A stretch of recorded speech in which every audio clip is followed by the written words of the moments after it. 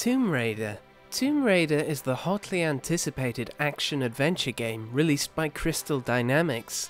In the game, you play as the titular character Angelina Jolie as she attempts to steal ancient and sacred artifacts from indigenous people, like the grave-robbing harpy she is. The controls were designed by the Antichrist. WASD doesn't do WAS diddly squid. You have to use the arrow keys, like a mug. Your main keys are Control and Alt, which is weird and annoying, because you're in constant danger of hitting the Windows key. Even the menu screen doesn't make any sense. Press pigeon to step right.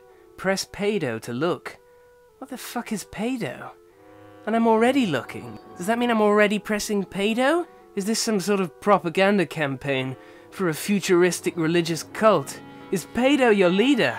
Does he promise to help us see the truth if we press him? Or is it we who are being pressed into his service? I'm onto you, pedo.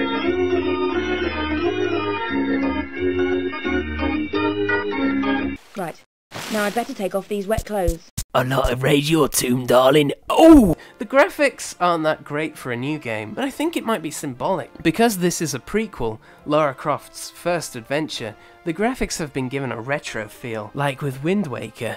Link is a babby boy, so he has a babby boy graphics. Yeah, so everything is a lot more simple and childish here compared to the original game Tomb Raider Anniversary. The game courted some controversy when Ron Rosenberg stated that during the game, Lara Croft gets taken prisoner by scavengers on the island.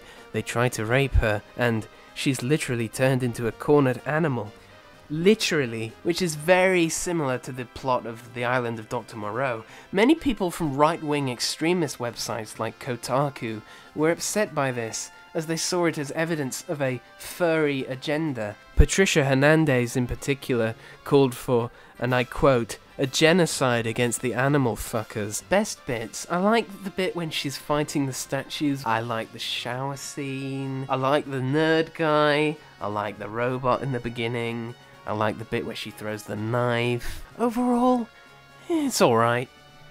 10 out of 10. Why not? Good job.